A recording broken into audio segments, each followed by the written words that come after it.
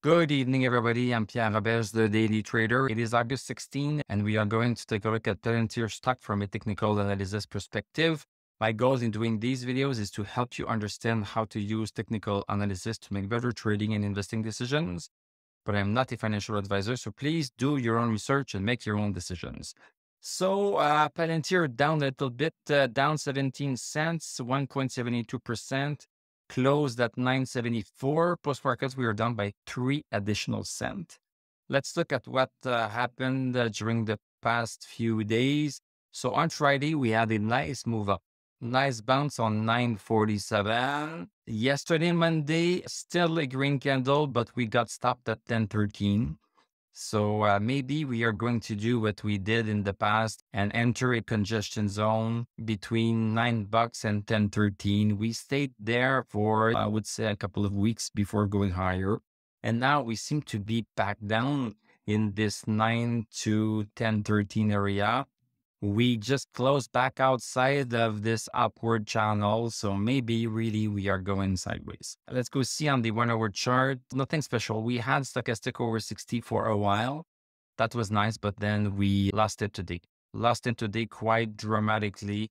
But then we came back up a little bit, but no stochastic. So most likely this is the new short-term downtrend that we are in.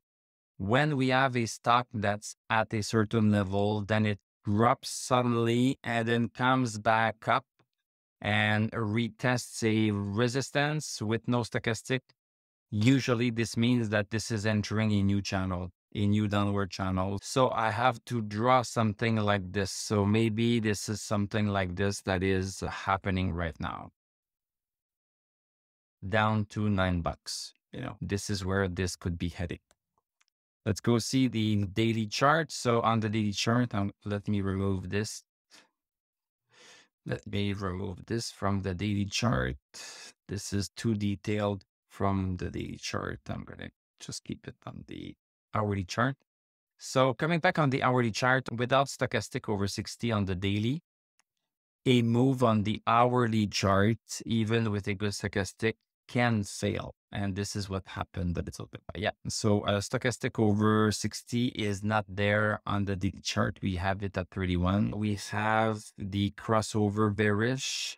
So this is why we have one thumb down, but we have the two lines above zero. And this is why we have the green thumb up.